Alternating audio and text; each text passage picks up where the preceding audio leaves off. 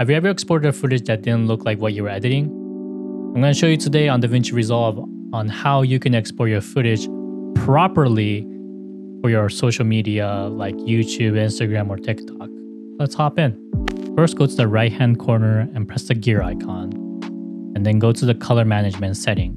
Here, if it says Rec 709 Gamma 2.4, this is the reason why that your colors are coming out differently from the way you see on your current timeline.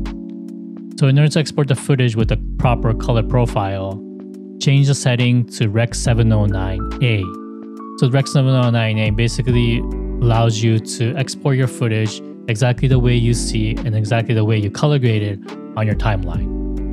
So if say you made a custom timeline setting, in this case, go into your media folder, look for that timeline, right click, then go to timeline setting. Then go into the color tab and change the output color space to Rec 709A. Now go into your deliver page and go down to the advanced setting.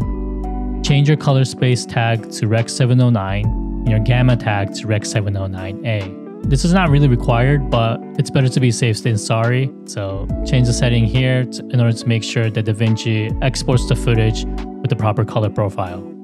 So after you export the footage, this is a side-by-side comparison. The top is the timeline footage that I recorded on OBS, and the bottom is the exported footage. And there you have it. Small minor change that you could do to export your footage with a proper color profile. Follow if you like more editing tips. As always, stay hungry, stay creative, and I'll see you on tomorrow's video.